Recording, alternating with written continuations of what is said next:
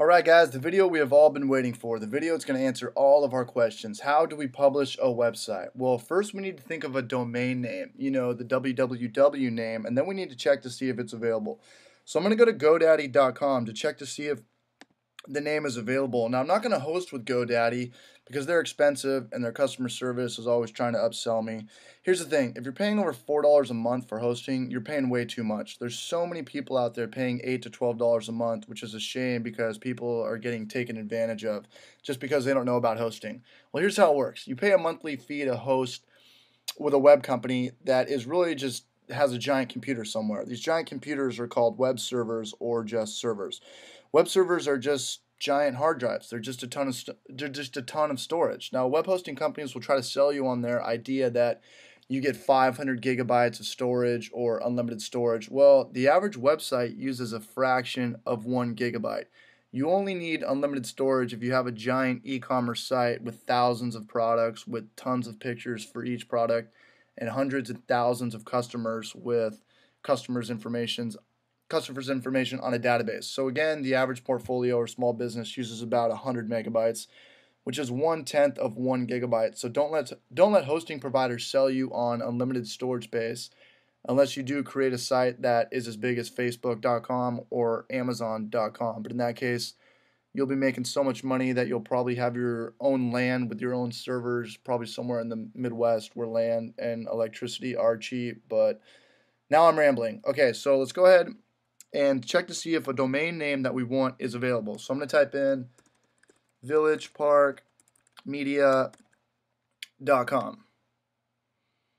We're going to go, and this domain name is already taken because I already have it, and they're trying to sell it to us for like 12 bucks anyway. A lot of hosting providers will give you a domain name for free, but again, we're just using GoDaddy as an example to check to see if domains are available. So we'll go back and we'll type in CH Village Park Media, which is a horrible domain, but we're just going to use this as an example. And this is available for $13. See, GoDaddy is going to try to sell this to me for 13 bucks. And to buy your domain is completely separate from paying for hosting. The domain is just a one-time fee, and your hosting, you get charged monthly. So let's say that I do want to go with this. And here again, GoDaddy is going to sell me on all this stuff and different .net or different domains and all this security and all this stuff down here. See, this is what you deal with when you deal with GoDaddy.com. Well, I don't want to deal with them, so I want to type in affordable web hosting on Google. I'm in a new tab now. And I'll scroll down a little bit. Cheap web hosting sites, top 10. Okay, and this is much better. Okay, we've got Hostgator. I've hosted with Hostgator. They are awesome. I've hosted with Bluehost. They are awesome. I hosted with GoDaddy. GoDaddy says it's only $4.24 for a month here. I don't know if that's true or not. This is probably some promotion. So if you are going to go with GoDaddy, go to this page first, and they'll probably give you like a promotional code. They're trying to charge for a domain name for $1.99 over here. When on their homepage, they're trying to charge me, what, 13 bucks?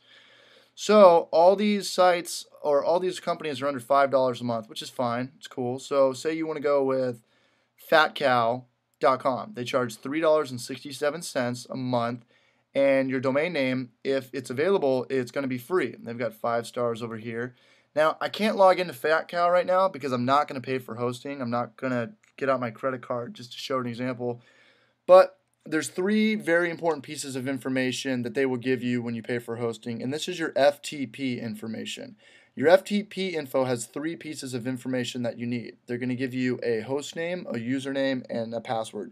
Again, I can't show you right now because I'm not going to pay for hosting, but at least you know what you need when you start paying for hosting. And in the next video, I'll show you how to use your FTP info to get your folder, this folder or root folder, on the web. So I'll see you guys in the next video. Please subscribe and leave me a question if you guys have any comments, or hit me up with a comment if you guys have any questions. All right.